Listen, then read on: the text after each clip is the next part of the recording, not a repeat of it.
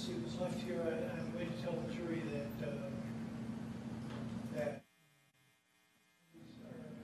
well, I'm going to tell them that the testimony of witness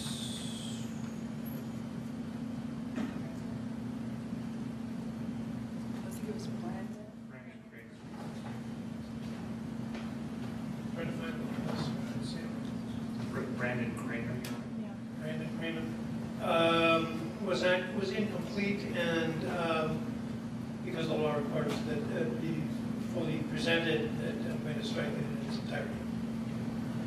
Okay, and then I had indicated before the state could reopen the case on forfeiture actions that we have evidence on it. We are to stand on the record as it's currently constituted, Your Honor. All right.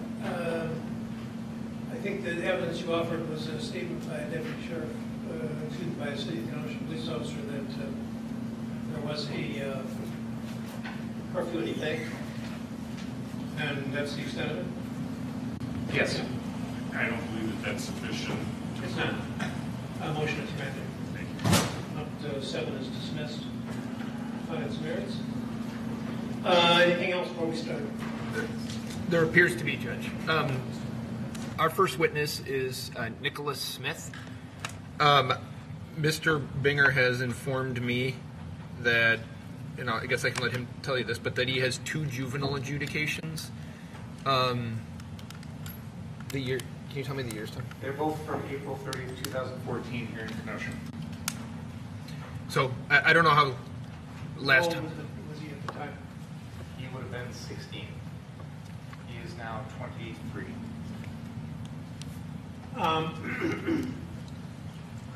Hand me the... There have been other criminal cases since then. There were 3 or 4 pending criminal cases that were resolved with pleas, one to disorderly conduct and one to violation of a temporary restraining order. That was from April of 2016. And then in May of this year, both of those adult convictions were expunged.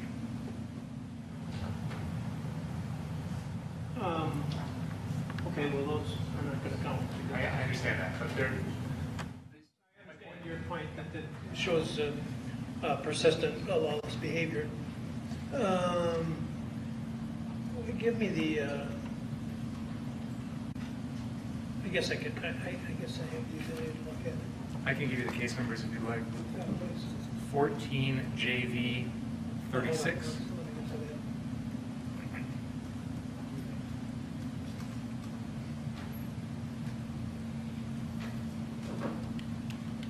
Number? 14 JV 36.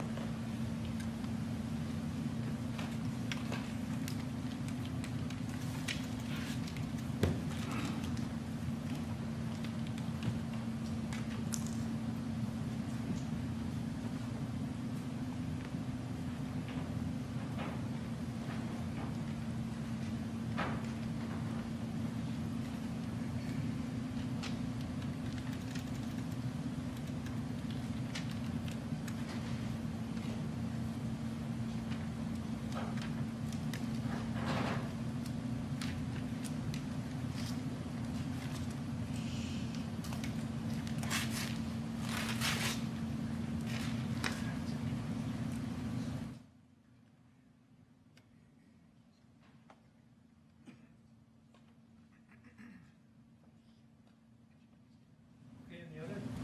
14 JV 101.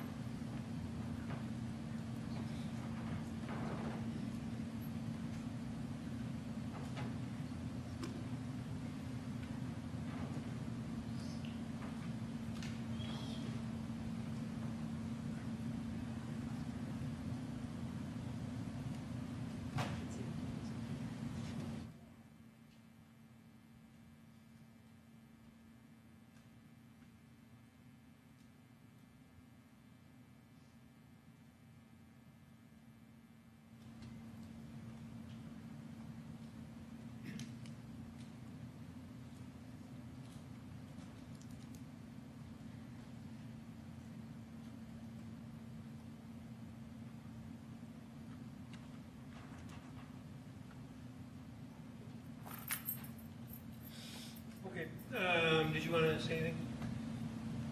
I'm going to count it as 2. So the question is, have you ever been adjudicated delinquent, not convicted of a crime, right? Right. Okay. All right. Just so. Do you understand that, Mr. Smith? Okay. And that's the only thing you answer is that number. Okay, ready to go? I am ready. Okay. Formally arrest in front of the jury first. Yeah, please do.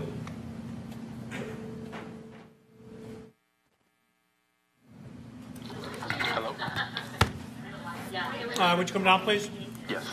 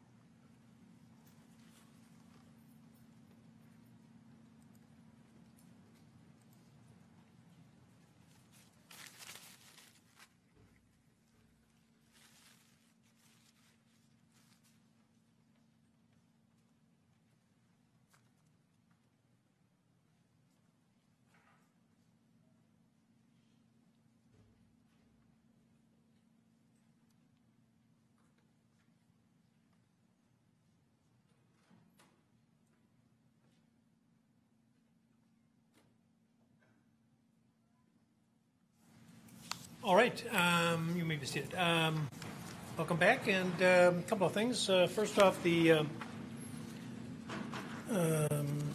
was testimony given by Brandon Kramen, an employee of the FBI, which was incomplete. It was interrupted, and because it was interrupted, it wasn't heard in full, and for that reason, I'm going to strike all of that testimony, and you must disregard that entirely. Any question about that? Okay. Number 2, the 7th count of the information accused the defendant of violation of a curfew, and that case is no longer part of the action here. So the information remains with 6 in it, and I instruct you to close the case. But the 7th count of curfew violation is no longer part of the contest here. Okay, thank you, Mr. Binger. Your Honor, the state formally rests its case. Okay, thank you, Mr. Sharafazi, the defense. Yes, Your Honor. We would call Nicholas Smith.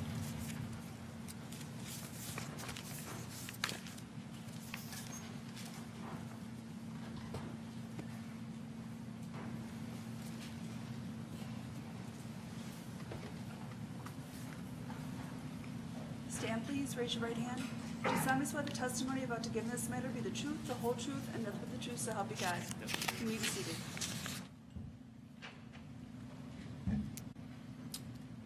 Sir, will you please state your name and spell it slowly for Madam Reporter? Nicholas Smith, Nicholas, Smith, Smith. And Mr. Smith, I'm not looking for your specific physical address, but where do you live? Here in Kenosha, And how old are you right now? 23. Have you ever been adjudicated delinquent in the past? Yes, I believe. How many times? What does that mean? Can you clarify what that means? Of how many offenses were you adjudged a juvenile delinquent? 1, I believe, as a delinquent. If I told you it was 2? It might be. Okay. Now, are you currently employed, sir? Yes, And what kind of work do you do? I work at a factory. Right. And if I could, are you familiar with a business called CarSource? Yes, I am. And how are you familiar with that business? I worked for them. You worked for them? Yes, I worked for CarSource, and I've known the owners for 10 years. And who are the owners? Sam, Sal, their dad, their mom, and And do you remember when you worked for them specifically? 2018 to 2019. So you worked for them 2018 to 2019, but you've known them for about a decade? Close to a decade, yes. And what I want to do, if I can, is direct your attention to August 24th of 2020. Okay? Okay. So that would be the day prior to the shootings involving Mr. Rittenhouse. Yes. On that day, did you have any contact at all with anybody from CarSource? Yes, I did. And who was that contact with? Sam. Okay. Can you explain to the jury what that contact was? The night of the 24th, I received a phone call from Sam stating that his car doctor was on fire and asked if we could do anything. Okay, now I'm going to show you.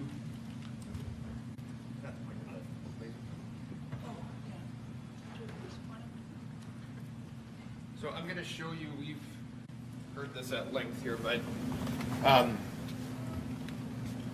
if I said to you the car doctor has been previously pointed out as this car source right here between 59th and 60th, is that fair? Correct. Okay, and that is what is commonly known to you as the car doctor. Correct. All right. And you had said that Sam had asked you for your assistance? Me and one other. Do you know who that was? The one other person? Yeah. Yes, that was Justin Hamilton. And to your knowledge, did Mr. Hamilton, had he worked for CarSource in the past? For 10 years, yes. And on the 24th, what were you asked to do? Sam had asked if we could do anything about the fires. Asked both of us. And did you? Yes. Can you tell the ladies and gentlemen of the jury what you did? Approximately around 9 o'clock, I'd received a phone call from Sam stating that car doctor was on fire and asked if we could do anything. And then not too long after, I received a phone call from Justin stating that he was going to car doctor to put out the fires. When they arrived, Justin and his son, Austin, who was a previous employer for CarSource as well, when they arrived, we called Sam, and Sam had said that the body shop door, garage door, was unlocked and to gain entry so that we could access the power washers and the buckets inside CarSource so that we could put out the fires. So was Sam, he wasn't down there with you, is that fair? No, he was not. Okay. He just had given you guys information as to what he was hoping that you would do. Correct. And the information as to, well, I'll ask it to you this way, was the car doctor building locked? No, the front door was, but the back door was not. The body shop door. And did you gain access then to the shop? Correct. He gave us permission. And what did you do upon gaining? We turned on the lights inside the building so that we could locate the power washer and all the buckets. And we proceeded to unlock the front door and put out the fires. And we had numerous amounts of bystanders help us as well that were also helping us put out the fires. Now, on the 24th, was there anybody there physically protecting the business? No. And when you got there, what was the condition? I'll ask you, were there fires going on at that point or Yes. not? And that was at the car doctor location? Correct. So were you able then to combat the fires, deal with those fires? Correct. Okay. At any point on the 24th, did you see anybody associated with CarSource or car doctor down there? In the morning of the 24th, yes. Morning of the 24th or the 25th? Not at that night, no, I did not. The morning of the 25th, I did. Okay. Sorry. So 24th, you're putting out the fires. Correct. You then go home at some point? Correct. What time do you think you left the car doctor? Just 1 a.m. Around 1 a.m. Anywhere between 12 a.m. and 2 a.m. Now, if I can ask you about the 25th. On the 25th, do you have any contact with anybody from CarSource? Yes, I do. And who is that? Sam. And how do you have contact with Sam? He calls me in the morning of the 25th asking if I could provide assistance to watch over the building later in that night. He called me and Justin Hamilton. So at that point, he's not asking you to, if I have this right, he's not asking you to put out fires, he's asking for help protecting the business? Is that what Correct. he said? And how do you respond to that? I say yes. I can help him. I can watch over the building. And have you at that point kind of formulated a plan on what you're going to do? Yes. And what's that plan? I had called my other friends who also had previously worked there, and our plan was we were going to set up on the roof and stay there most of the night watching the building. And when you say that you had talked to or were planning on talking to your friends, who were they? Austin Hamilton, Colin Doherty, and Justin Hamilton. And did you have contact with those people at some point on the 25th? Correct. I'll ask it this way. What time did you get the call from Sam? Early in the morning, anywhere between 8 a.m. to 10 p.m. Not 10 p.m., 10 a.m. And what time do you think you had contact with or spoke to the Hamiltons, the people that you were talking about? Around 11 a.m.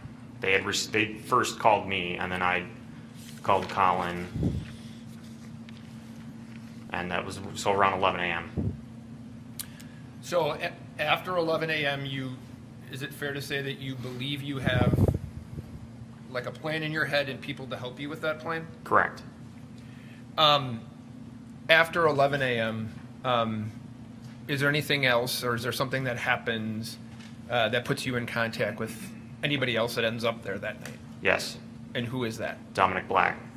And can you tell the jury what that contact with Mr. Black was? I had noticed Dominic Black around the afternoon, 3 or 4 p.m. He was downtown, and I needed somebody to give me a ride to go buy some body armor because I had not planned on being armed that night. And he said he would give me a ride, and Kyle was with him. They came to my house around 4 p.m., 3 or 4 p.m. in that afternoon, picked me up, and I do not remember exactly what transpired after that, but Kyle ended up lending me his body armor and dropping me off, and they asked where I was going. Okay, I'm going to slow you down for a second. Correct. Okay. So you had said that you saw a Snapchat. Correct. I'm not familiar with Snapchat, but so it's like a video or something? Yes, correct. I saw a Snapchat video of Dominic downtown, And Kenosha. you then, from that Snapchat, reached back out to him? Correct. I reached out to Dominic. And you had mentioned that you were looking for or wanted some body armor, right? Correct. And that, you tell me what you wanted that for. I had not planned on being armed, and I wanted a means of protecting myself, and body armor was the next best suit for it. Now, you had said that you didn't plan on being armed. Was there a particular reason that you didn't plan on being armed? We planned on being on the roof, and I see no reason that I was going to need to be armed. Based on your location? Correct. We were going to be on the roof. I did not foresee myself needing a firearm or having any confrontation with anyone needing to have a firearm. And you had said that, if I have it right, that Kyle Rittenhouse then had offered you his body armor. Correct. So, did you accept that? Yes, I did. So, to your knowledge, and if you know, did Mr. Rittenhouse say anything that would lead you to believe that he had he had two sets of body armor or anything else? No, he did not. So, what time? So you go down to CarSource, right? Correct. And who do you go there with on the 25th? myself at first, and then I ended up meeting Kyle and Dominic there after I'd left my house about 15 minutes. I had arrived at Car Source, and they met me there within 10-15 minutes of being there. And was that a planned kind of location meeting? Yes.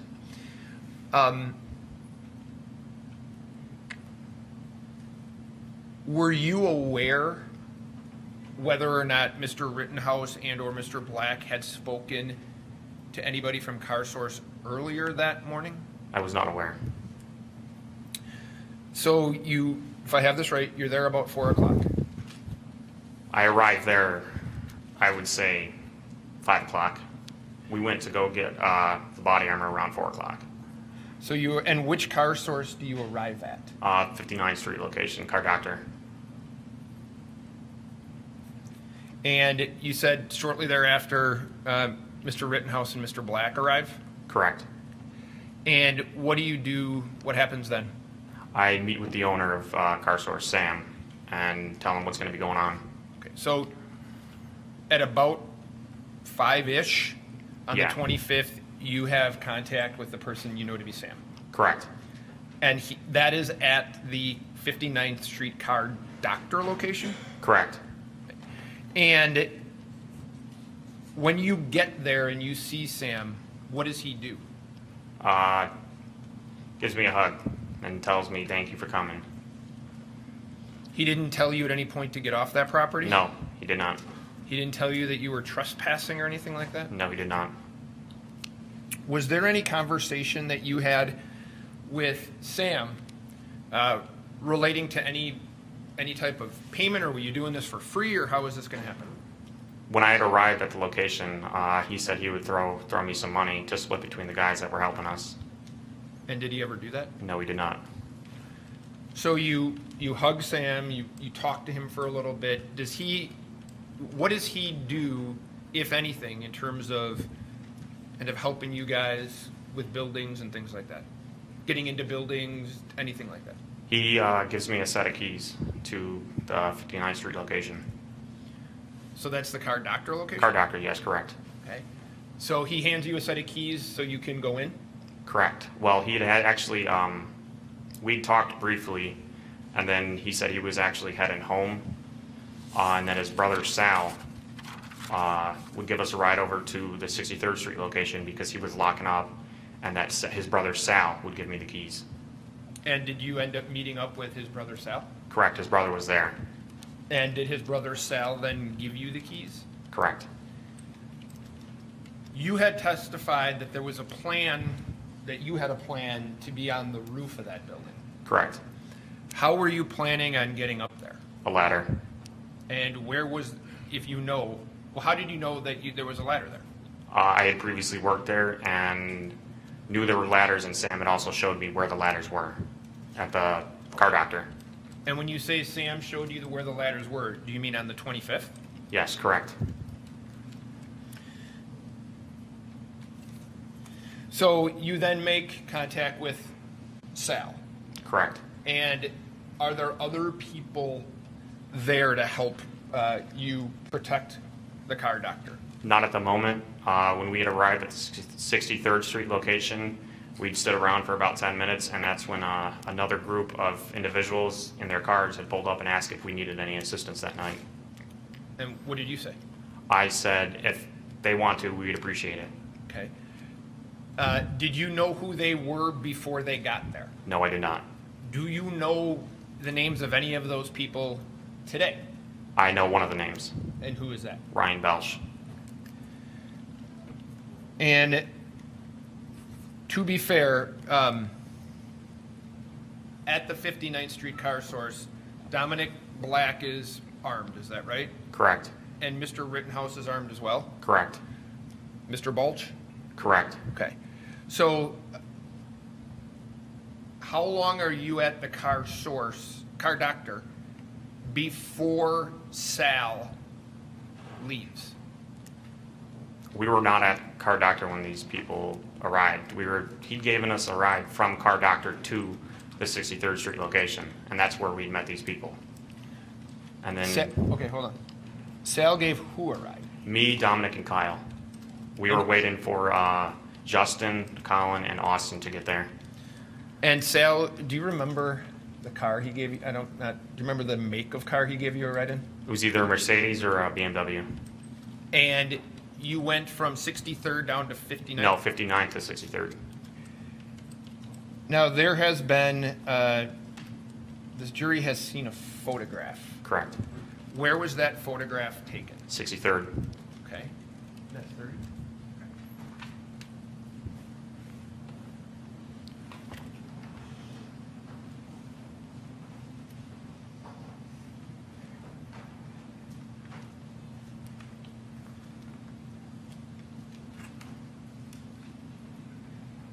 So, Mr. Smith, are you in that picture? Yes, I am. And which one of those people is you? I'm the one wearing the red cross on the helmet, the white helmet. Okay, so you're fourth from the right? Correct. Okay. And there's been testimony that the guy on the far left is Sal, is that right? That is correct. Okay. After that photo is taken, does Sal ever tell you, I want you to leave here, I don't want you here, you're causing problems? Anything, does he say anything that No. would indicate he doesn't want your presence? No, he was very grateful for our presence. So what happens after Sal leaves? Can you tell me where everybody goes, if you know? Yes. Actually, shortly after Sam had left, another group of Latino Americans had arrived in the parking lot with melee weapons, telling us that they could watch that location for us for that night. And after that, we'd walked down to 59th Street location to meet up with Austin, Justin, and Colin. And when you get to the 59th Street location, who's with you? Ryan Belsch, two of his friends. It was either two or three of his friends. Colin, Dominic, Kyle, Justin, and Austin. And are there, for lack of a better term, kind of locations that people are going to kind of be at for the night? Correct. And what is your location going to be? The roof. And if you know, do you know what Kyle's location is going to be? Did not state where he was going to be. I'll ask it to you this way. Was he on the roof with you? No.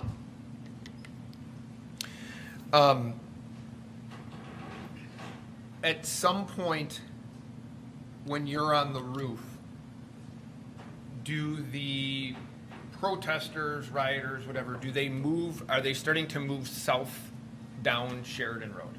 That is correct. And about what time is that? They'd previously done it before I'd went on the roof as well. Okay. Around, I would say, 8:30. And at that point, are you on the roof? I am not on the roof at that point, no. Once they start moving south on Sheridan, do you take a position on the roof? After they dissipate, within 10 minutes, I do take position on the roof, yes. And while you're on the roof, does anything happen to you? Yes, our group, we get chemical bombed from the protesters. And when you say chemical bombed, can you just explain kind of what you believe that means? I believe it was an ammonia and bleach bomb they made inside of a plastic bottle and threw it up on the roof. Now, to be fair, you didn't see who did that, right? No, I did not see who did that. And anything else that was happening to you while you were on the roof other than the ammonium? Bricks. They were throwing bricks at us. And again, to be fair, you're not sure who that was. No, I am not. You might not have known that night, but there was a gentleman there by the name of Joseph Rosenbaum. Correct. That night, did you see him? No, I did not. I was not paying attention. So there was no contact between you and Mr. Rosenbaum? No, there was not. Did you see Mr. Rittenhouse that evening? Yes, I did. And can you describe what, if anything, you noticed that he was doing? He was standing in the parking lot. Okay. There's been testimony about him repeatedly yelling medic, medic, medic throughout the evening. Did you ever see him do anything as it relates to being a medic? I do not know. I was not paying attention. Okay. Do you have any medical training? Some. Okay. Is that in part the reason for the Correct. cross on the hat?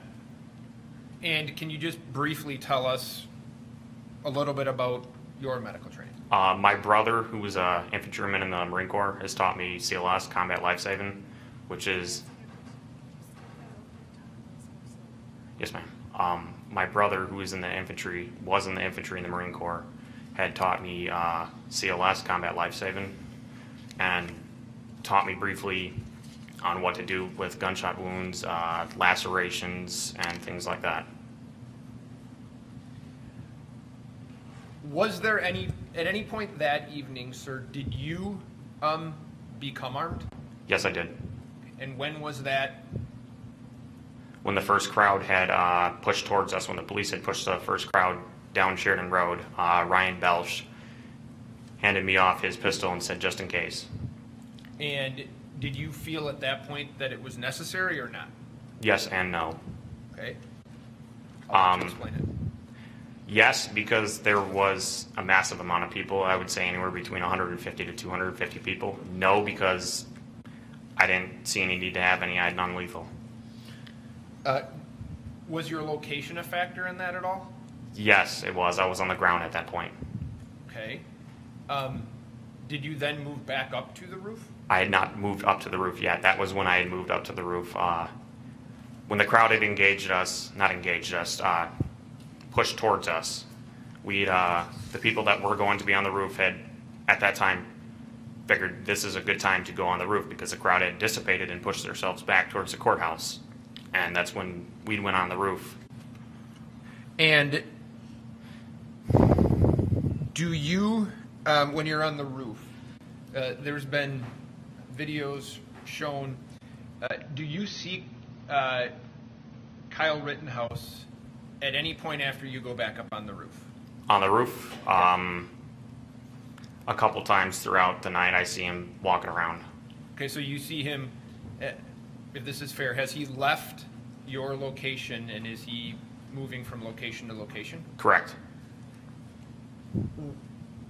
At some point that evening, then, do you hear what you believe to be gunshots? That is correct. All right, and when you hear those, where are you? I am on the roof. And so, to be fair, you don't see what had happened, is that right? No, I do not.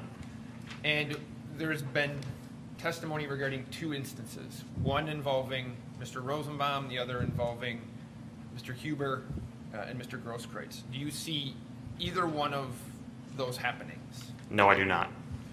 Is there a time, well, let me ask you this, when you hear the shooting, do you get off the roof? I get off the roof because Dominic had received a phone call. At the time, I had not known we received a phone call from, and he had stated that we have to leave. It is getting hectic. And the prior events that just occurred, gunshots, we all concluded that that was a safe bet, that it was getting crazy, so everybody that was on the roof had now got off the roof. So when you get off the roof, do you see Kyle Rittenhouse? Yes, I do. And where do you see him? Inside the shop, sitting down. And how does he look to you? Sweating, pale. Does he say anything? He repeats, I just shot someone, over and over, and I believe at some point he did say he had to shoot someone.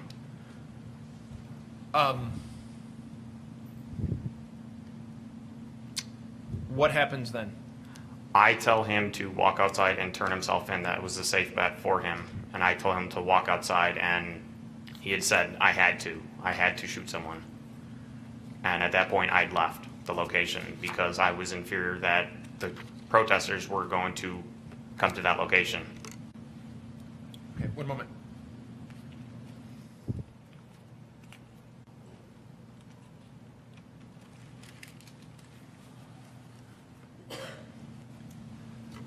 Mr. Smith, I don't have any other questions for you.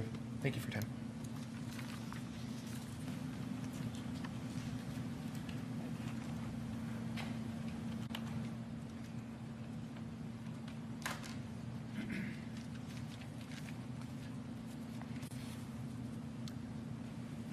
May I proceed, Your Honor?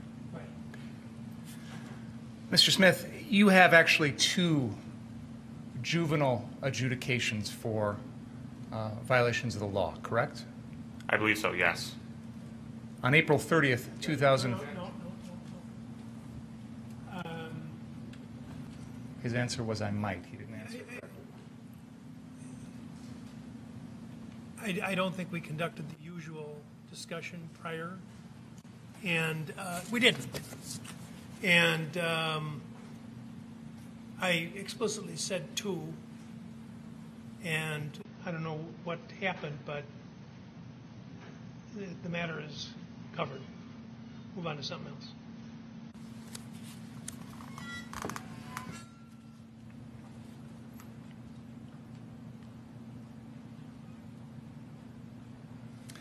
So, Mr. Smith, you indicated that you met up with the defendant and Dominic Black and borrowed the defendant's body armor. Is that right? That is correct. Can you describe that for us, please? What is Body that? armor? Yes.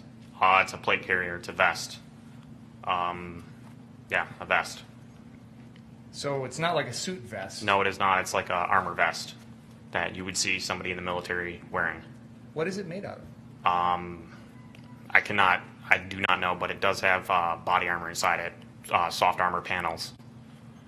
Do you know what it is designed to stop or Bullets. protect? What kind of bullets? It was 3A, so 357. Anything up to 357. A 357 is a caliber that's typically seen in handguns, correct? That is correct. This is not the type of body armor that would stop a rifle, correct? That is correct. You're familiar with the AR-15s that the defendant and Dominic Black had, correct? That is correct. Have you ever shot or used one of those? In the past, yes, I have. Those typically fire .223 or .556 caliber, is that right? That is correct. And that's the type of caliber that would go through your vest. That is correct. Where physically in the world did you go with the defendant to pick up that body armor on Tuesday, August 25th?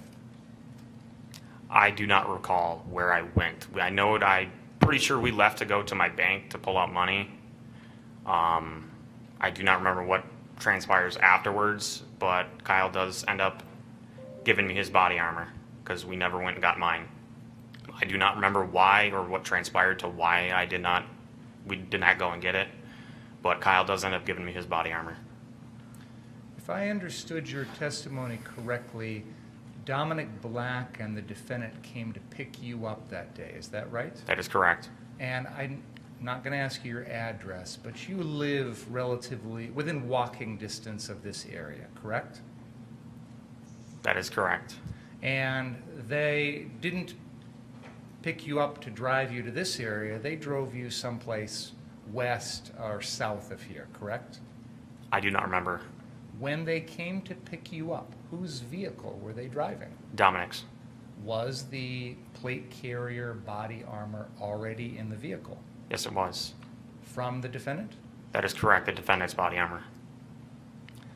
And you said that you chose not to have a gun that night because you felt the body armor would be sufficient protection. Is that fair to say? That is correct. What were you worried about? The way the previous nights of what I'd seen, I was worried somebody was going to shoot me or anything. You know, I just wanted a means of protection.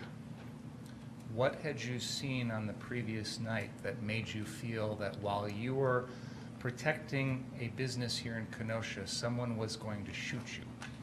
A lot of individuals armed with rifles and pistols, acting irate throughout the nights. Did you see or hear of anyone who actually shot anyone on those prior nights? No, I did not. But it's fair to say that when you came downtown on Tuesday, August 25th, you were concerned about the potential of violence, correct? That is correct. You were particularly concerned that that violence would come from the people on the street, the protesters, demonstrators, whatever words you want to call them. Is that fair to say? That is correct. You felt that they not only posed a danger to the physical property you were at, but you personally for guarding that property. Is that fair to say? That is correct.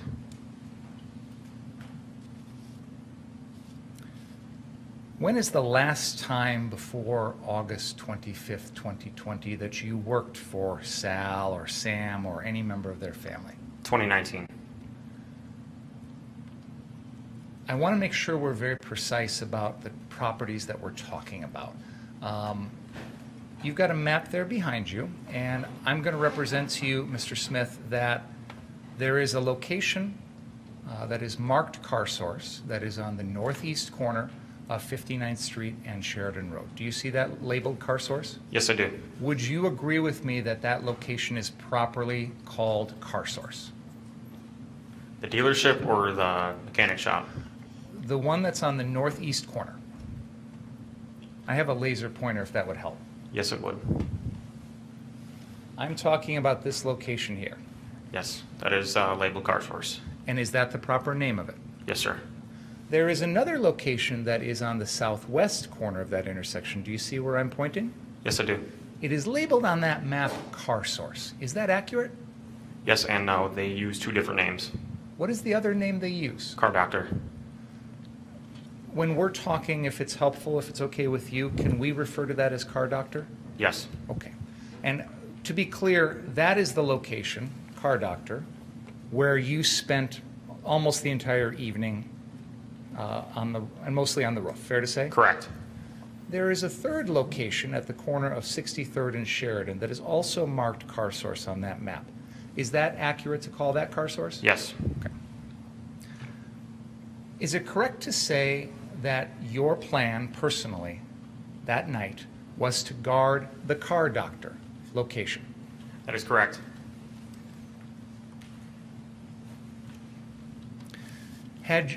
You mentioned you had last worked for these folks about a year before this, fair to say? Correct.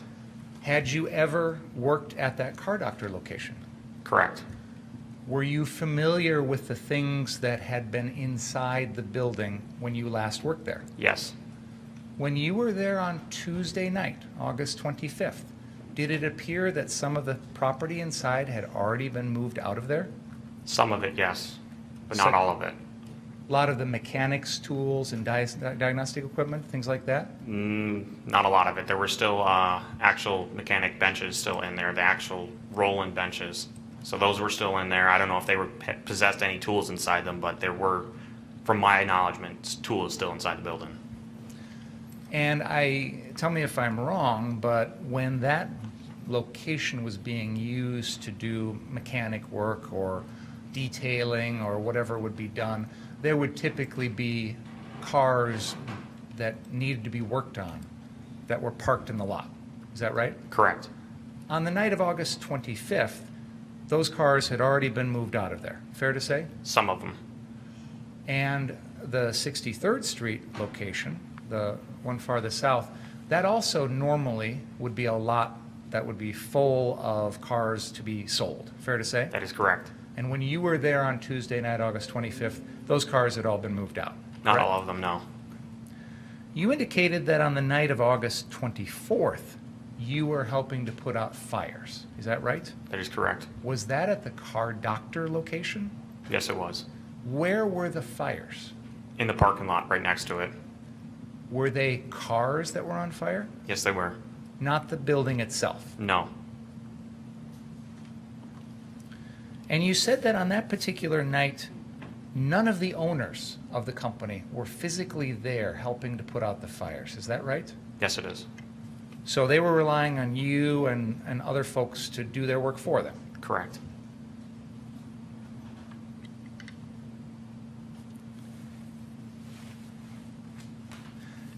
Similarly, the next day, when you spoke to Sam or Sal or both of them, the plan was you were going to guard the property or be there at the property, and those owners weren't going to be there anymore, right? That is correct. They were going to pay you a couple $100s. Is That is right? correct. And you never got any of that money. No, I did not.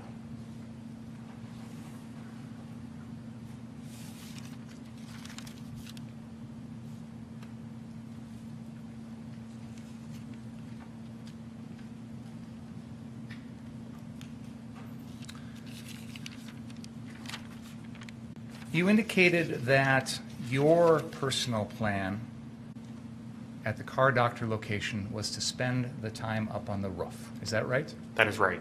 And you didn't feel you needed a gun up on the roof. Is that right? That is correct. I did not. How were you going to protect the building from the roof? I had multiple other friends there with rifles. So they were the ones Correct. who were going to be protecting it with their rifles. Correct. I was providing overwatch. What does that mean? I was watching the building.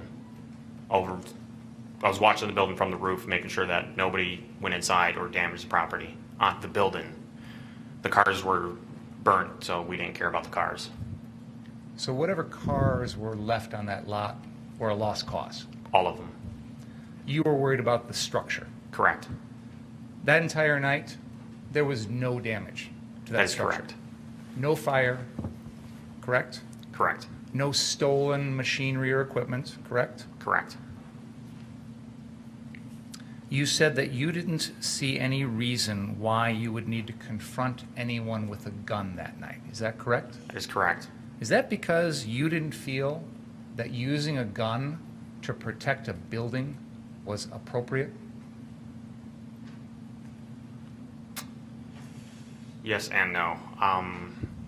It was appropriate in the needs when the situation would arise, but at the moment, throughout the nights that I had previously seen, was not required.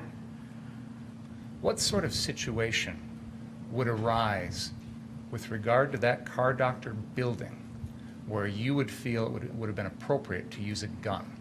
It's irrelevant. His judgment, what he would consider appropriate for him might be a different judgment than another person could lawfully reach. Was there ever a time on the night of August 25th where you saw a situation with regard to the car doctor building that you felt it was necessary to use a gun? No.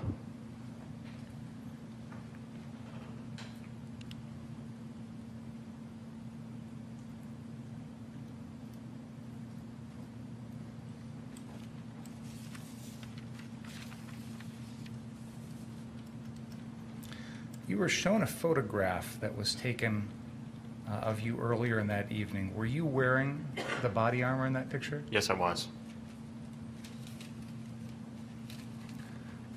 Can we put that picture up back again, please? That's exhibit number 30.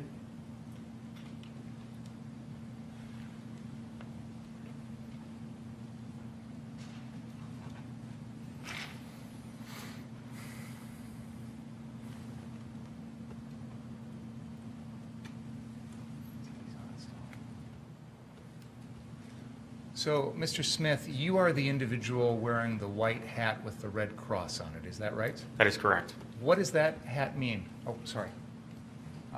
Where's the...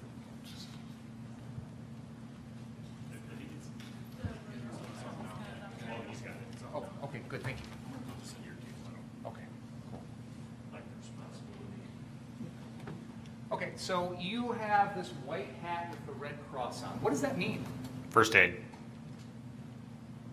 Was that your way of letting everyone know that you were there to treat people that had a medical situation? Yes. Did you ever treat anyone? No, I did not. So help me understand. Why wear a hat telling people that you're there to help when you're up on the roof and can't? Providing aid for my guys up on the roof. So your intent was to let the 3 or 4 other people that were going to join you on the roof know that if they needed help, you were there for them. Correct. Did you have medical supplies with you? Yes, I did. What kind of medical supplies did you have? I had what's called an IFAC, an individual first aid kit, which has chest seals, clotting powder, tourniquet, and that's about it. A couple other medical supplies, gauze. Did you ever have to use any of that? No, I did not. So it's fair to say that despite the chemical bomb, the bricks, and whatever else was going on at the car doctor location, no one in your group got injured. No. Is that fair to say? It is fair to say yes. You indicated that once you got up on the roof, you really weren't aware of where the defendant went the rest of the evening. Is that fair to say? That is fair to say yes. You were asked earlier about Joseph Rosenbaum, and I just want to be clear. As you sit here today, a year after all this happened, you know who Joseph Rosenbaum is. I do know, yes. At the time, that night, had you ever heard that name before? No, I did not. And looking back, do you remember encountering him at all that night? Not at all, no. I'm going to ask you the same questions about Anthony Huber. You know who he is as you sit here today. I do know, yes. On that particular evening, did you have any idea who he was? Nope. Did you ever see him as far as you remember? No, I did not. Same thing with Gaige Grosskreutz. You know who he is today. Yes, I do today. On that evening, had any idea who he was? Nope. Ever remember seeing him? Nope. So these rocks or chemical bombs or bricks or whatever was being thrown at you on the roof, you are not here telling us Joseph Rosenbaum was doing that, right? Correct. I could not see who was throwing them.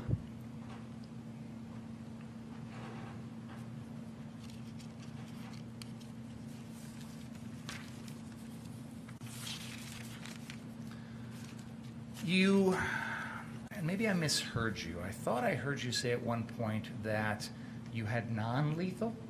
Yes, that is correct. What do you mean by that? Pepper spray and a pepper gun.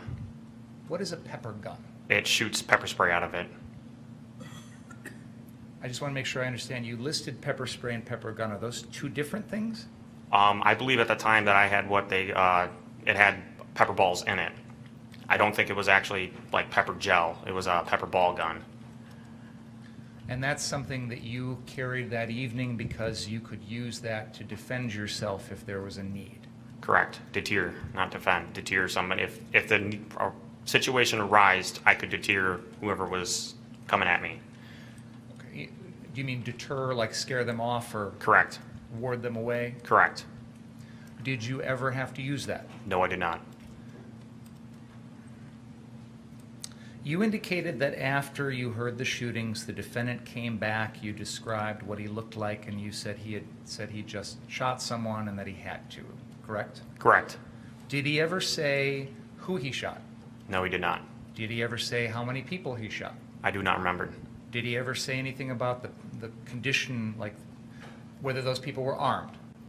He did not say anything about them being armed. Did he ever say that they threatened him? I do not remember. Did he ever say he feared for his life? Do not remember. Did he ever say anything about any weapons that he saw on any of the people that he shot? No, I do not remember. And he didn't tell you how many people he shot either? No. I was a little confused by the end of your testimony because in one statement you said you told him to go outside and turn himself in, correct? Correct. But in another statement you said you left because you were fearful the protesters were coming to that location. I left after I told him that. Okay. So help me understand, if the protesters are coming, you assume these protesters were coming to harm you or the defendant or members of your group, right? Correct. So putting the defendant outside was going to put him in danger, right? Yes, it would have, yes. If the protesters were coming, yes. Did you know whether they were coming? I did not know whether they were coming or not. From the roof, you could see the line of police cars along 60th and Sheridan, correct? Correct. So you knew the police were there. Correct. In fact, by that time of the evening, the police had pushed all the protesters south of 60th, right? Correct. There were no more protesters around that car doctor location, correct? Correct. As far as you could tell, there was no more danger to that building, fair? Correct. Why were you still there?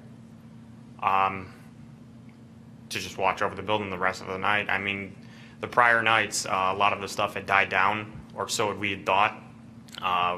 There was fires around 8 o'clock the prior nights, and then later in the night, around 2 a.m. on the first night is when Car Source got lit on fire at 2 a.m. So you were planning on staying all night? Correct.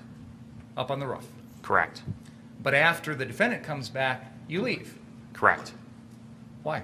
I was in fear that the protesters or the crowd would retaliate or any means, and I, at that point, had deemed that building a lost cause. If you didn't know how many people the defendant had shot, and you didn't know who they were, why did you assume it was the protesters that were going to be upset with the defendant at that moment? I do not know. You told someone else in your group, Joanne Fiedler, that the police were coming to the building, didn't you? I do not remember.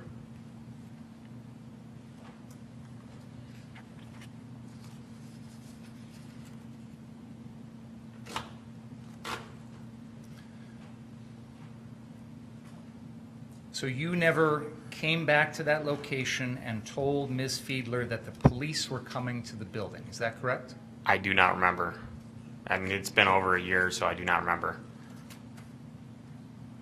Obviously, if you think the defendant should have turned himself into the police at that moment and the police were coming to that building, you would have wanted him to stay there, correct? Correct.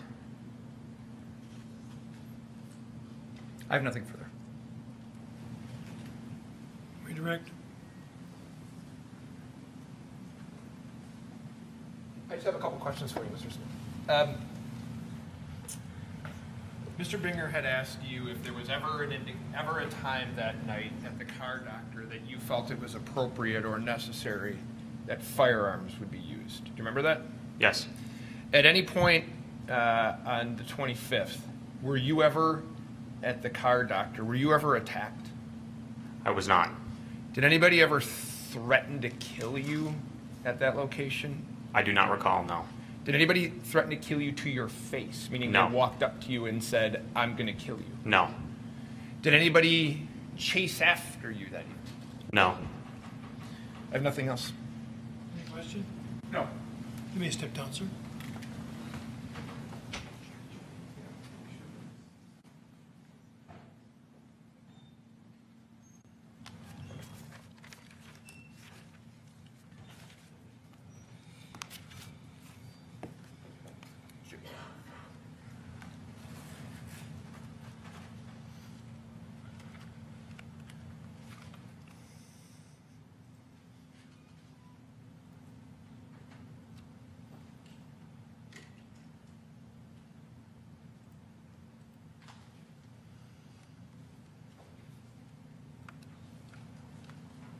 We would call Joanne Fiedler.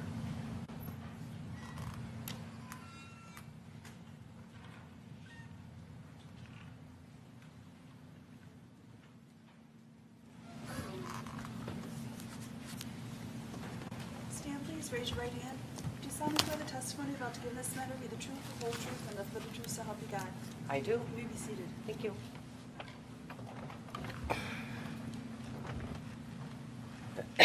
Good afternoon, ma'am. Oh, hello.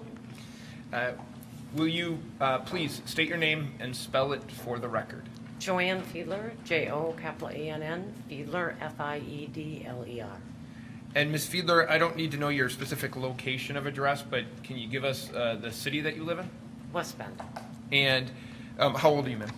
How old am I? Yep. 56. Relevant to that? There isn't one, I guess. Sorry. Are you employed? Yes. And what do you do? I don't need to know where you work. Just can you tell me what I you work do? in manufacturing.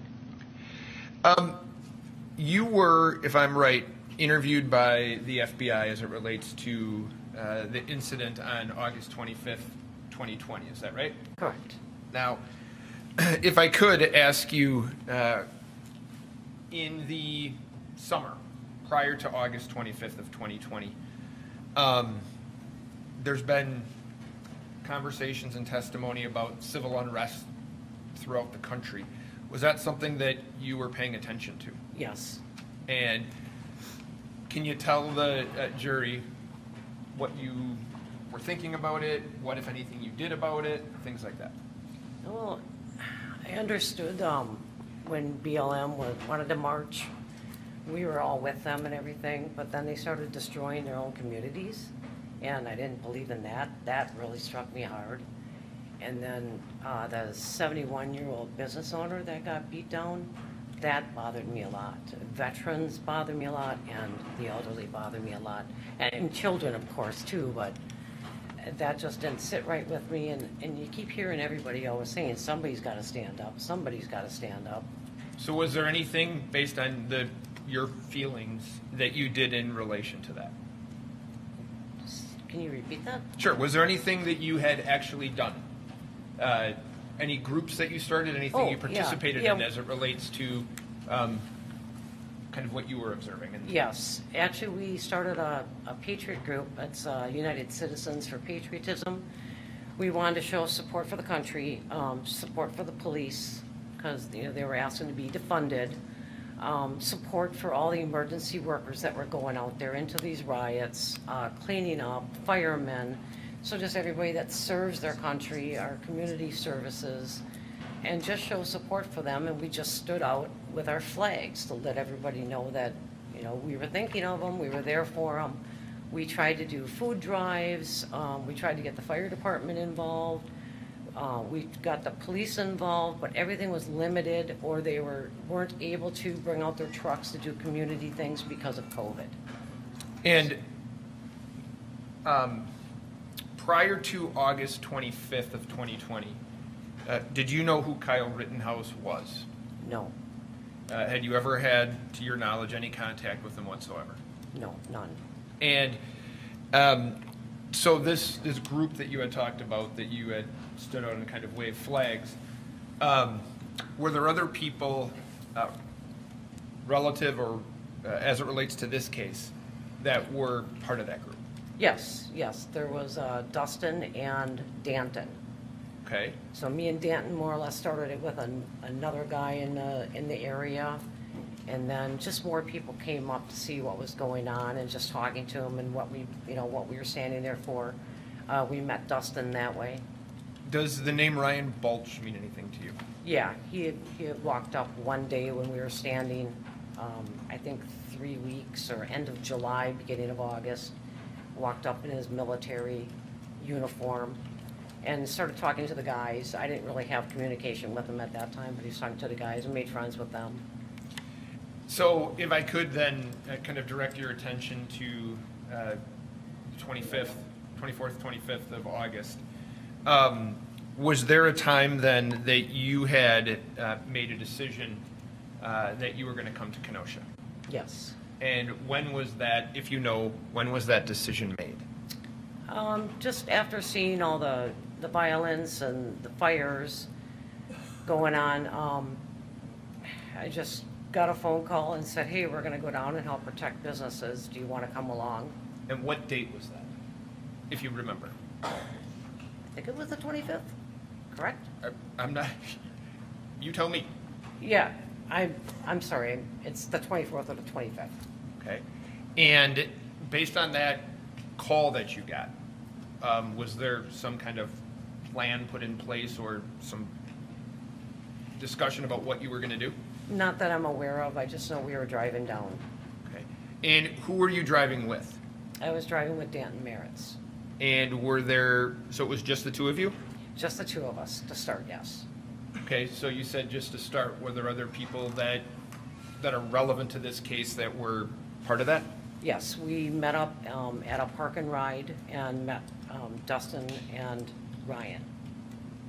And that's Ryan Balch. Yes. And if you know, at about what time do you think that you met up with them at the park and ride? 5-ish. Okay, so 5-ish on the 25th? Yes. And did you know of any specific location you were going or plan that was in place on what you were going to do when you got there?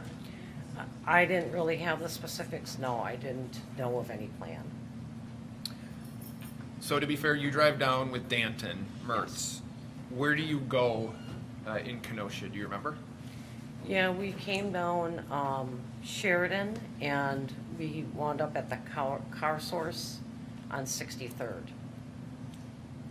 And was that just you and Danton, or was Ryan Balch and Dustin also there? With Ryan, Balch, and Dustin. They were in front of us, we were following them. So And they pulled in there. Sorry. And to your knowledge, was going to car source just kind of happenstance? Meaning, was it a plan that was in place, Tino? To me, it was just a happenstance. And about what time do you think you got there? It had to be at least 7-ish if I estimate the time, how long it takes to get here. And when you got there, who was there? Nick was there, he had the... Oh, hold on. Nick is Nick Smith? Yes. Did you know Nick Smith before you got there? No. Okay, so you met Nick Smith that day. Yes. Okay, so Nick Smith is there. Yes.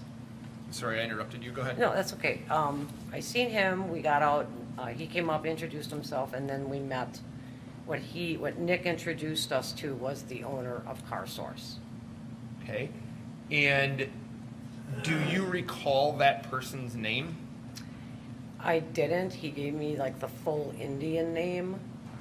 I wouldn't be able to repeat that. I don't recall. Okay.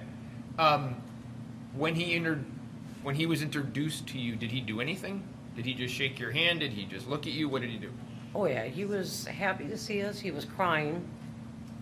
He was thanking us, and I even commented, I heard you had cars that burned down, because we did drive by that when we came up to that business. And he, excuse me, he had told us that he had over 100 cars that were burnt that night. So, No, I'm sorry. When you said he was crying, there's crying, happy crying, sad crying. Do you recall? no, it was sad crying. Well, I don't know if it was sad or happy. I know he was happy to see us, but I know he's sad about his 100 cars, the situation. So, Exhibit 30, which is this picture, I just want to make sure if I'm right, you're the person third from the left. Yes. Is that right? You have the white hat on or Yes. helmet on? Yes. And is the person that's on the left of that picture, is that the person who you would say was crying? And is that who that Yes, is? that's the man that Nick introduced as the owner. And after you were introduced to the owner, what happened after that? Did he stay? Did he leave, if you know? He just disappeared. I didn't see where he went. He just disappeared. We parked our cars and just met back there then. Now, is this the location that you met Kyle Rittenhouse at? Yes. And I think you had said you had met him before, but was he there when you got there? No. So he showed up after you were already there? Yeah, I believe we actually took 2 pictures before Kyle showed up. And if you recall, of those people, who did he show up with, if you remember? Dominic, which I think is on the right of Kyle. The guy that's on the far right? Yep. Your far right? Yes. And was there, so after you take this picture, is there kind of a plan in place on what you all are going to do? Just from what I remember, Nick wanted to split us up. He mentioned there was 3 businesses, and he wanted to split us all up, and one group go here, one group go there. Did the person on the far left, the owner of the car stores, did he ever tell you to leave? Did he ever say that to you? No, not at all. Did he ever tell you that you were trespassing and he didn't want you there? No, not at all. So you leave, and where do you go? We walked up to the 59th in Sheridan business. It was kind of kitty corner where he had all the cars burnt down the night before.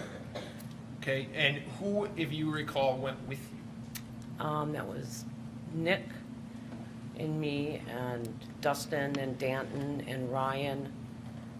I think there was another kid in there which I don't recognize, and then Kyle and Dominic. Now, if you know, was there any discussion about?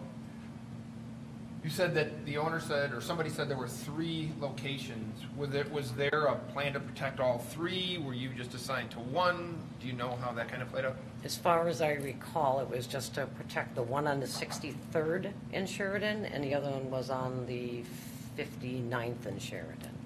And you went to the 59th? Yes. So when you get to the 59th in Sheridan, are you armed? Yes. Okay. And what are you armed with? I carry a .380 pistol. Okay. So in that picture, is that pistol somewhere on your person? I don't know if it was yet. But you're not disputing that you had one? No, I'm not disputing that at all. Okay. And when you go to the 59th Street car source, where are you located? Meaning, we've heard testimony about people on the roof, people on the ground. Where are you? Oh, I'm on the ground. And can you tell us who else is on the ground with you? Kyle, Dustin, Ryan. Yeah, the four of us were on the ground. So how close to you is Mr. Rittenhouse at the 59th Street address? Maybe 5 or 10 feet to my left. So at that location, he's standing near you for at least a portion of the night? Yes. And when you see him at that location and he's with you, what is he doing? He being Mr. Rittenhouse. To begin with, or? Well, wait, you guys are just there on 59th as the night is progressing, right? Yeah. Is he doing anything? Is he staying there? Is he leaving the property? What is he doing? No, he was staying there. We were all staying there. Okay. There's been conversations about, and I'll ask you if you look at that picture, there's that little orange box in front of him. Is that right? Yes. Okay. Was there any time during that evening that you saw him doing anything other than simply standing there? Oh, yes. Okay. Can you tell us what you saw? Yeah, I'm sorry. There was other people that did walk by before, like, the bigger crowd of the protesters came through. And he was offering medic services. We had a girl walk up that, I don't know if she broke her ankle or twisted her ankle, that he actually helped bandage her up so she could walk out because her boyfriend had to kind of carry her. And when he did that, when he was doing that, did he ever ask you for any assistance in terms of, as it relates to his firearm? Yes. And what did he ask you to do? He just asked me to hold on to his gun, and I did. So he would take it off, if I'm hearing you right, he would take it off, and then while he was working on whoever had walked by and asked for help. Yes. And can I have a picture of Cordy? That evening, do you remember seeing the man in the front? Yes. Okay, I'm talking about the man with the red shirt on. Correct. Okay. Did you know who he was that night? No. You didn't know his name? No. Okay. Do you remember him from that night? Very distinctly. Okay. Can you tell the people on the jury why you remember him? I remembered seeing him with his red shirt, and the thing that caught me was the green earring. And this was when BLM had just come down in front of us, and there was some other gentlemen that were talking with Ryan. They were talking, things were calm. And I saw him, and it was kind of a back and forth because I had some of the female protesters that were standing in front of me taunting me. So they were doing Black Lives Matter, right? And I just wasn't taking a side. I was just there to protect a business. So I would look and survey and go to them, and I would look and survey, and I would see Rosenbaum standing there. And I saw the plastic bags in his back pocket. I didn't know what it was. And then, can I go on? Well, is there anything that he had said that evening that you took notice of or would remember? Yeah, that's the part I was kind of getting to is, I know you guys call him Mr. Yellow Pants, and that's kind of what we called him.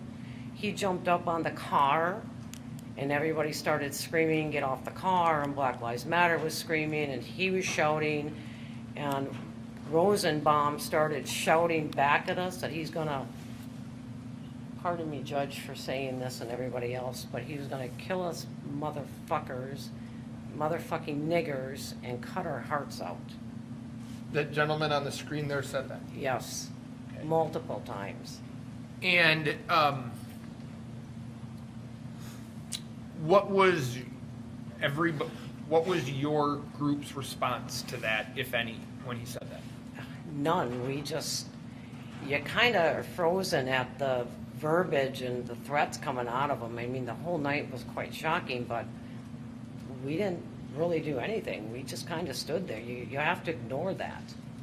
Was there anything else that you saw him do that you remembered? Yeah, Yellow Pants was screaming. I saw that. I was going back to the ladies that were taunting me and going back and looking at him. And as I looked at him, I saw his arm go up and like something, like he lobbed something.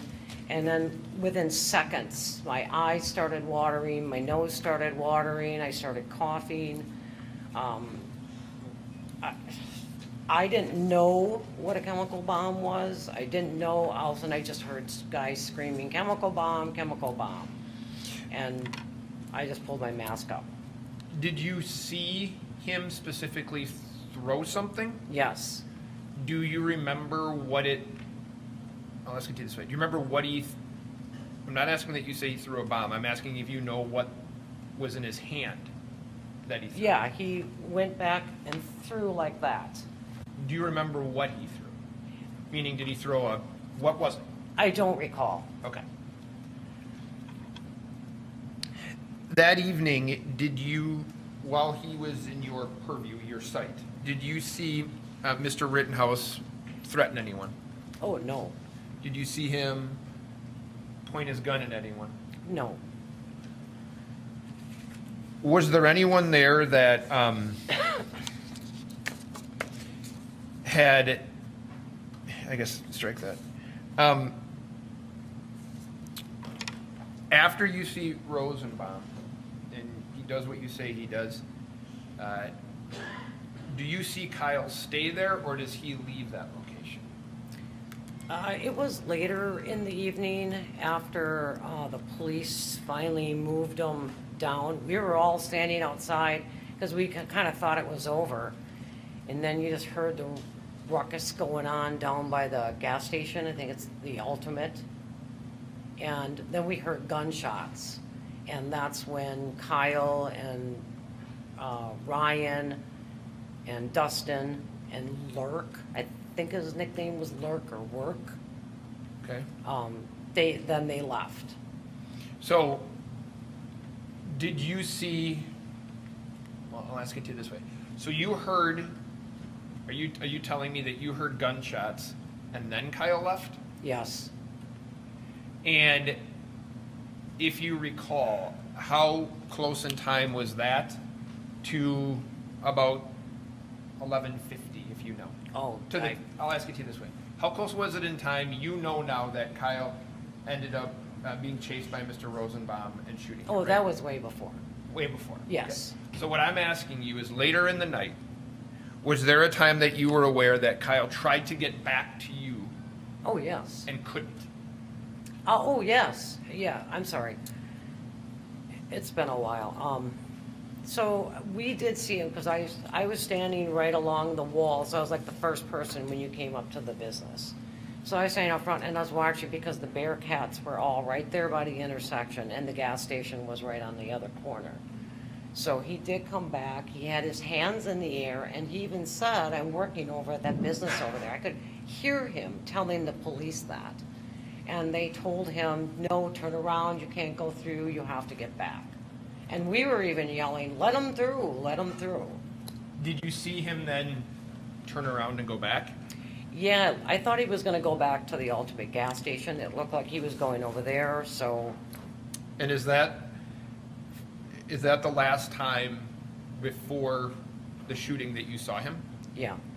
Now, from your location, you don't see what happened with Mr. Rosenbaum, just let me finish, with Mr. Rosenbaum, Mr. Huber, and Mr. Grosskreutz, right? Yes, correct. Do you see Kyle after that? Yes, I do. When? I think after everything had happened, he had come back up. I heard from the guys on the roof, they're like, "Open the door, it's Kyle." So I opened up, because we had to keep the front door locked. I opened up the door and he kind of came running in and kind of fell into me, and there was a chair right there, so he sat down there. I saw him after everything had happened. How did he look to you? Totally in shock. Can you give me some physical descriptors that would make Yes, I'm sorry. kind of you?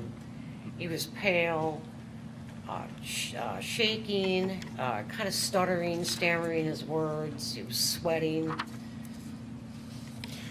Do you recall him saying anything?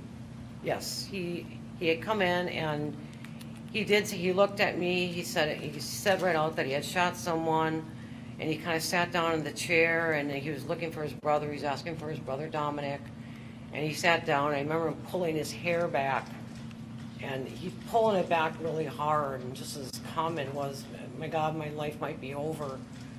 And we're just like, okay, calm down.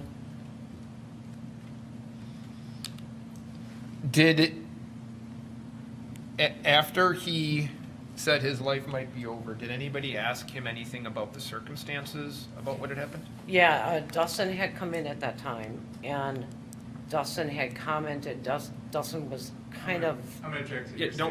Fair enough. I don't want to know what Dustin said. Oh, I'm sorry. Okay. I'll ask it to you this way then. Did Kyle respond to anything that was said? Yes. What was that? That was that he had to.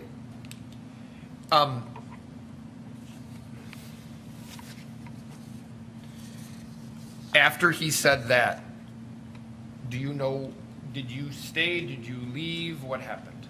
No, he wanted his brother Dominic, and I know Dominic was on the roof. I took his gun. Like I said, he was just shaking, so I took his gun. I ran out back. I set his gun on one of the trucks out back, and then I went up the ladder and I called the guys and I yelled, Dominic, get down here. So he came down, and when I came back in, they were talking. And you had, my last question or two is, you had said that you had climbed up a ladder to get up on the roof. yeah. You just said that. Okay. Do you know where those ladders came from? No, I know we went into business when we first got there, and they were all in the back. So it's like a building, and then it's like a back parking lot that's fenced in.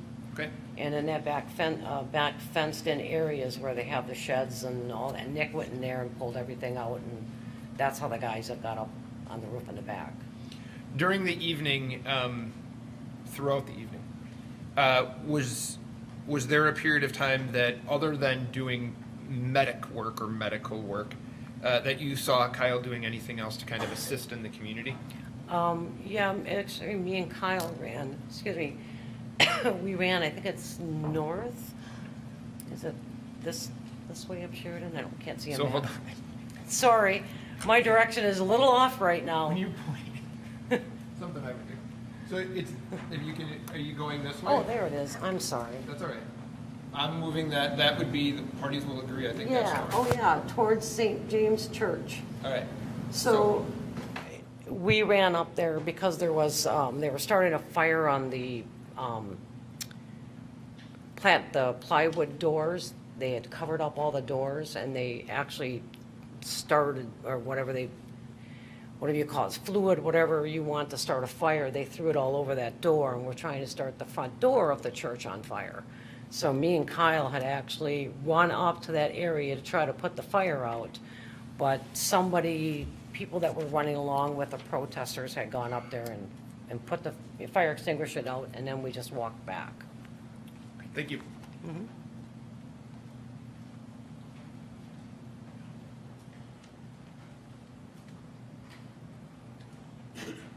So, Ms. Fiedler, what's about with the church? Neither you nor the defendant actually put out any fire at the church. No, not at the church, no. Someone that was with the protesters did that. I believe they're with the protesters. You spoke to the FBI on August 31st, 2020. Is that right? I'm not sure about the date, but yes, I spoke with the FBI. About 6 days after this all happened? Yeah, probably, yes. And you told them that you contacted the defendant's mother the morning after all this happened and told her to be strong. Is that right? Probably, yes. You also said that after this incident, you had been in contact with the defendant's attorney. Is that right? No, I read that, and I don't know what he meant by that, because I wasn't. I've never spoke to him. So you've read your statement to the FBI. Yes, That was a statement that was a summary of what you said to Special Agent Tim Walther on August 31st, 2020. Is that right? yes, And in that summary, it says that, in addition, Fiedler has been in contact with Rittenhouse's attorney, John Pierce, regarding the incident and has provided information she deems helpful to Rittenhouse's legal defense. Actually, the only thing I ever sent was any kind of video that I had. That is it, which I didn't have much. I'm not a video person. So as far as verbal communication, no. Did you provide video to the defendant's attorney? I might have. I don't know if it was mine personally. I really don't remember because I don't even have it anymore.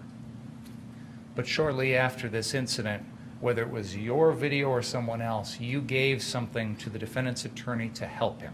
Fair enough? Yes, I guess, yes. And you don't have that video anymore. No.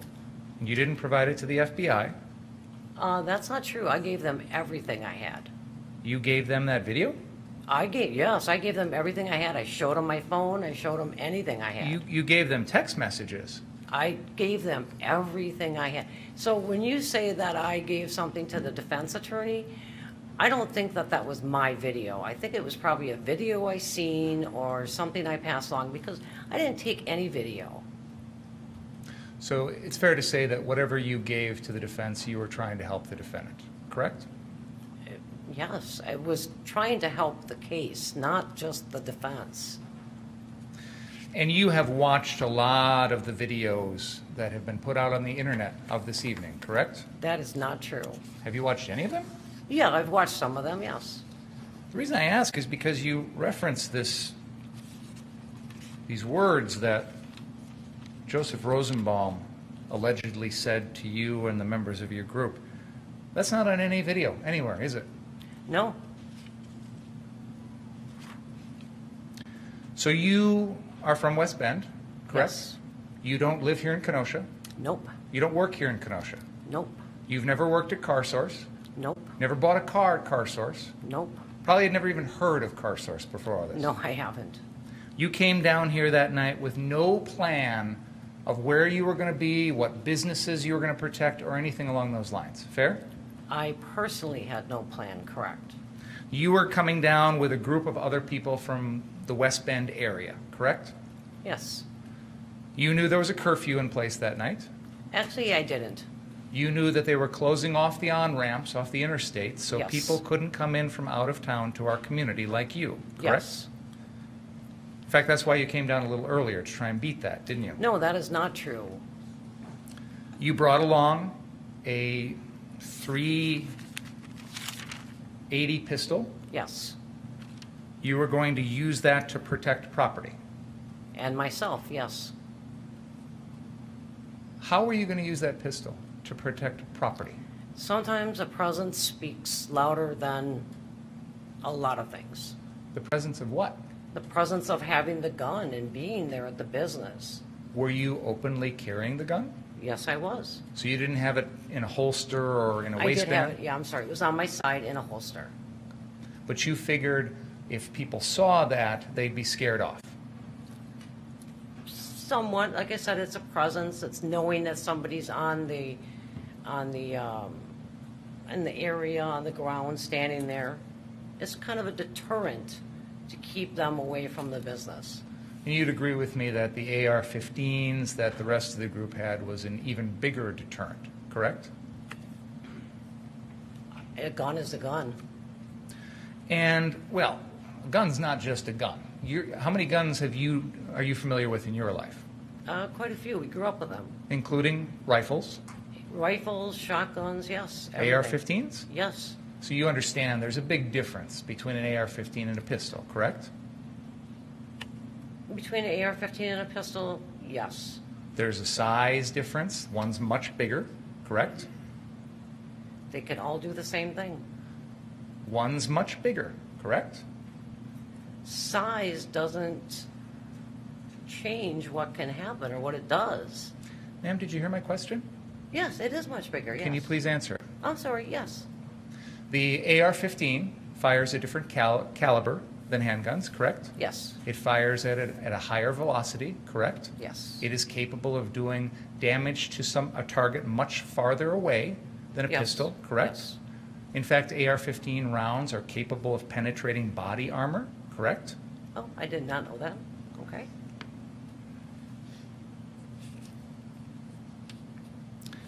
So you followed this group of people coming down from the West Bend area to the 63rd Street car source, is that right? Yes.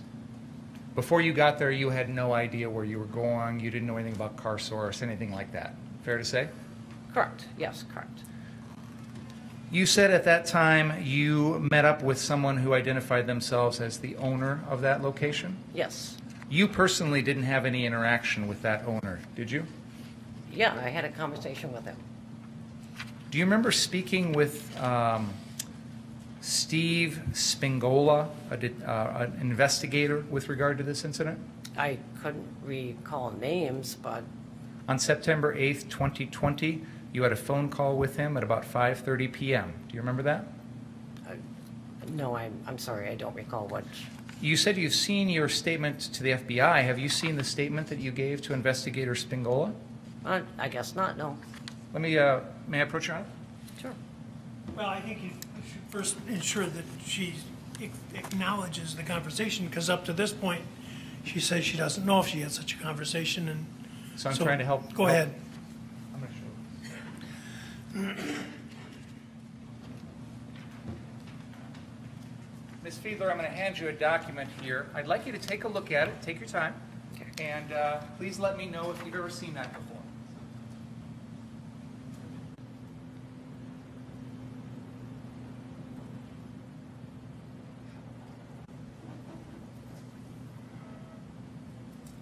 I'm not asking you if it's accurate, ma'am. I'm just asking if you've seen it before. Well, No, I've never seen this. Okay, fair. That's answered my question. Thank you. Yep.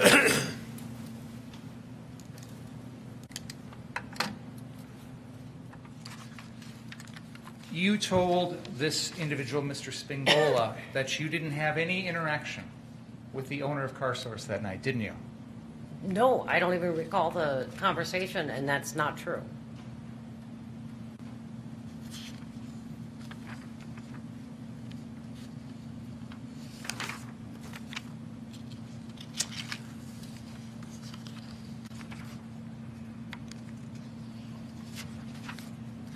You decided that night that you were going to protect the location at 59th and Sheridan. Is that correct? Well, that was decided for us, but yes, that was the end plan, yes. Who decided that? I believe that was the owner and Nick Smith. That was the first time that night that you'd ever met Nick Smith? Yes, You didn't know anything about him before? nothing. And yet, based on his decision and the owner's decision, you agreed voluntarily to go to the 59th Street car source to protect it. Is that fair to say? Yes, that's fair to say. Nobody made you do that. No, correct.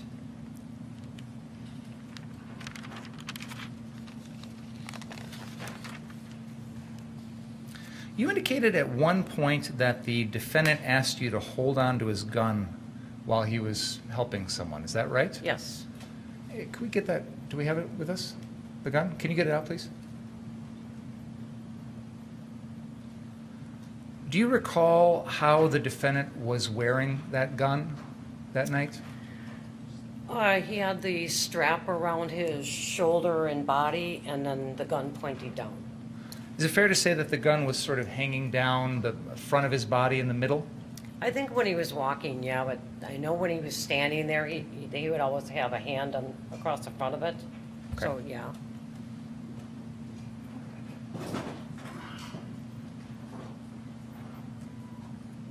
I'm going to ask Detective Howard to hold on to that gun and show you.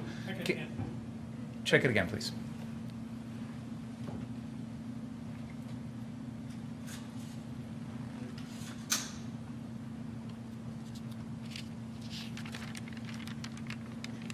Have you both confirmed that it is safe? Okay. Could you stand back a little bit, Detective Howard? I want you to be where the jury can all see you. Why don't you step a little bit this way? Ms. Fiedler, can you tell us in your own words, and I'll try and have Detective Howard sort of demonstrate, how was the defendant holding that AR-15 when he was on the 59th Street property, if you know? Well, the strap was over his shoulder. Okay.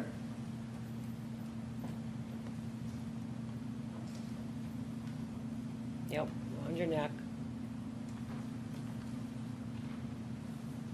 Would the gun hang loose, or would he hold on to it? Just like that. Okay. So holding it with his right hand on the pistol grip, Yes. and sometimes holding it with his left hand or not? Depending. That could be, I don't recall. Okay. I'm pretty sure that's how But he when was it holding it. when it came time for him to help someone out, he took it off and asked you to hold on to it. Is that Yes. right? Okay. Thank you, Detective. You indicated that there was a time in which some females came to the property and were taunting you. Is that Yes, right? Yes, And you indicated that they were chanting Black Lives Matter at you? yes. And you took that to be them taunting you? No, they were saying other things. Okay. You'd agree with me, though, the only thing you've told us so far is the words Black Lives Matter. Yeah, but I could go into the whole story, but we'd be here for a while. You also said that there was a man wearing yellow pants who jumped up on a car. Is Yes. that right? Was that one of the cars that was on the lot? Yes, And the members of your group told him to get off the car, didn't yes. they? And in fact, pointed a gun at him while telling him to do that, correct? He pointed his gun at us first. Oh, the man in the yellow pants had a gun? Yes, he had a gun. He And had then- a couple guns. And then your group pointed guns back at him. I don't know who pointed a gun at him. I don't know if they did or not. I didn't. I was busy watching my areas. So you indicated earlier that you brought along your pistol to protect yourself and property. Is that right? Yes. How are you going to use it to protect property? It is lawful To be armed while protecting one's property. It is not lawful to use deadly force in the protection of property. And it's important that we not get confused. And I'm not trying to confuse the issue, Your Honor. I'm asking how she was planning on using the pistol to protect the property. Judge, that's been asked and answered. I was going to come back to it. How are you going to use that pistol to protect property? Like I said, it's a deterrent. You weren't planning on firing it to protect property, were you? No, You weren't planning on aiming it at anyone to protect property, were you? no. You indicated that Mr. Rosenbaum made some statements, and I'm not going to repeat them all, but you indicated that no one in your group responded to anything he said. Is that fair to say? Yeah, that's very fair. You said you pretty much have to ignore that, correct? Yes, It's fair to say you didn't consider him an actual threat to your safety at that moment, did you? not for the distance and for the group that was around, no. Mr. Lukowski characterized him as a babbling idiot. Would you agree with that? I didn't hear him babbling, I just heard him, well, I don't know if babble's a good word, if I may. He was just bitching. He was a little guy, right? I thought he was like the same height I am, but How tall are you? I'm 5'4.5". You said Mr. Rosenbaum's arm went up and he might have thrown something, but you have no idea what it was, correct? Correct. You were then asked about a period of time in which the Kenosha police pushed the crowd past the 59th Street location. Do you remember that part of the evening? Yes. And this is the time period when the defendant has gone south of 60th, and you said he tried to come back at one point, etc. You remember that time period in the evening? Yes. There were no protesters around 59th Street after the police pushed them back at that time, correct? That's not totally true. There was an empty lot directly across the street from us, And there were protesters that were walking on the other side of the barricades. The police were screaming at them to get away from there, and they just kept walking through.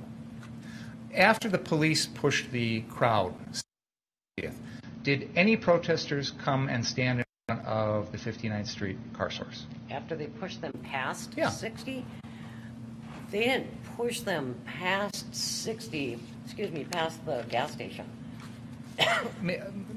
Let me make sure I'm being clear here. Okay. Ms. Fiedler, I'm going to use the pointer here on the map behind you. Okay. And just, I'm not sure if you're familiar with this map, so let me, Yes, there's please. a location on the map that is marked car source, and that is on the southwest corner of 59th Street and Sheridan Road. You'd agree with me that that's the property that you were at the whole evening, correct? That's south, the one you were pointing at? I'm pointing, you can see where I'm pointing. Yes. That is on the southwest corner. Oh, I'm sorry. Of 59th Street and Sheridan Road. Yes. You'd agree with me that's the property you were at all evening, correct? Yes. And there's a time when the police moved down Sheridan past that location south and established a line of armored and police vehicles here across the intersection of 60th and Sheridan. Do you remember that? Yes. After that, no protesters come back to 59th Street, correct? No, that's not true. You talked about the time when people were walking through the pile of rubble. Is that right? No, I didn't mention that. What protesters came out and stood in front of 59th Street car source after the police pushed them past? They didn't, well, the police also turned their Bearcats around and backed up, and all the protesters then came at us, and bricks were flying, bombs were flying, everything. They came at us with full force. That's why I had to go inside. Okay. And I apologize. I probably have not explained myself properly. Let's go to the end of the evening. You remember the defendant coming back, the shootings, all that. Leading up into that, the few minutes before that, that was the second time that the police had pushed everybody down to 60th, correct? Yes, correct. I'm talking about that period of time, at the end. After that, when the police come by that final time, the protesters have all been cleared south of 60th, correct? No. You remember protesters around 59th Street car source after We that? were pelted for almost the whole night from after the Bearcats backed up. They came and they bombarded us. And then they left again because we had come out again and they heard shootings and some other people had left. But then they came back at us, and I was inside the building basically probably the rest of the evening. You testified in response to one of the defense attorney's questions that you thought it was over when the police pushed the protesters south. Correct. And they stopped there. And that was before they had backed up. We had thought it was over. Okay. So you talked about the defendant returning to the 59th Street car source location. Yes. Correct? Now let's be clear. You never saw any of the shootings in this case? That's correct. You don't have any personal knowledge about any of that stuff, fair to say? Yep, none. You've been asked about Mr. Rosenbaum. At that evening, you had no idea what his name was. Correct. You've described what you saw about him that night, correct? Yes. As you sit here today, you know there's a person by the name of Anthony Huber, correct? Yes.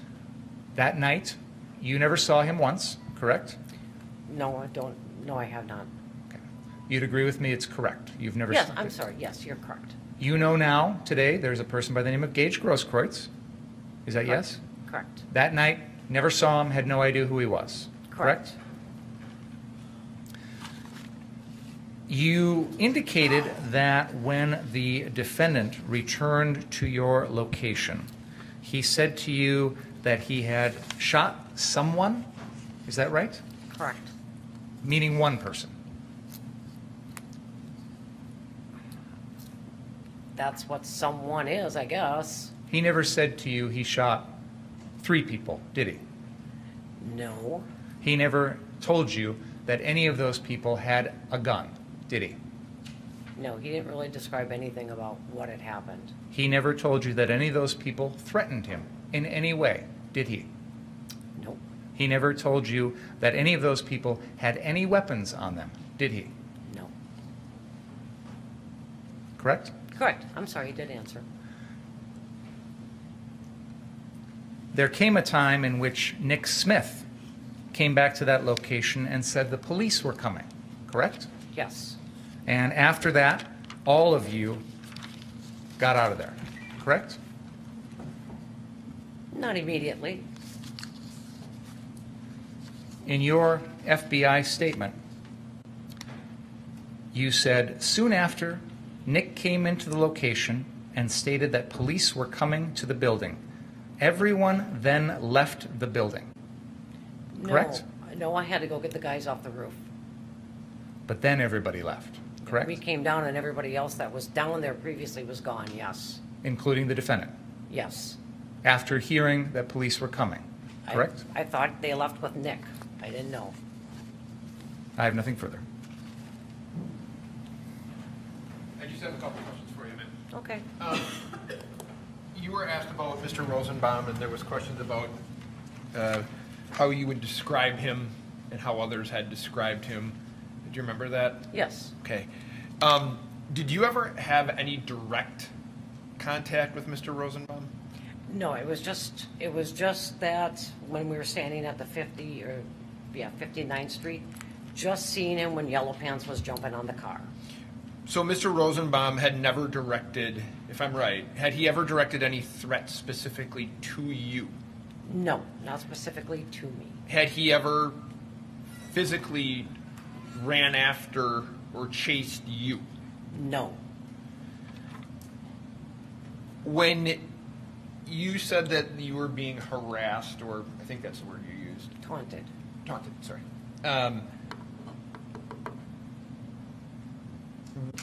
What were some of the things they were saying to you? They were calling me out. Come on, Blondie. Come on out here. Not so tough. Put your gun down. As soon as I didn't give them their power sign, they just got a little bit more aggressive because they were actually kind of friendly at first. Everything was very friendly at first. When you, Mr. Binger said you never actually saw Mr. Rosenbaum throw anything. Remember him asking or saying that? Yes, I remember. Okay. Is this fair? After you saw his arm move, did you see a gas bomb explode? I believe that it landed on the roof. I don't know because immediately, like, the eyes started watering, the noses started running. So I can't say that I saw anything like that, no. And Mr. Binger was asking you questions about you never, what Mr. Rittenhouse didn't say when he got into the building, right? He didn't tell you specifics about what happened. Is that true? Correct. But he did say that he had to do it. Is that right? Yes. I don't have anything else. Any question? Oh, yeah. You may step down. Let's take a break, folks. Please don't talk about the case during the break. Read, watch, or listen to any account of the trial.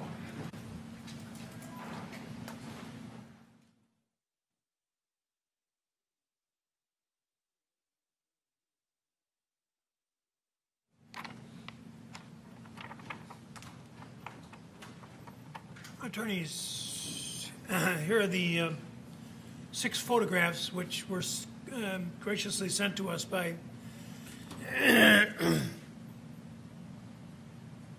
the photographers, and please take a look at them. Unless you have objection, I intend to offer them as the next 6 sequential exhibits. Well, I just label them A through E.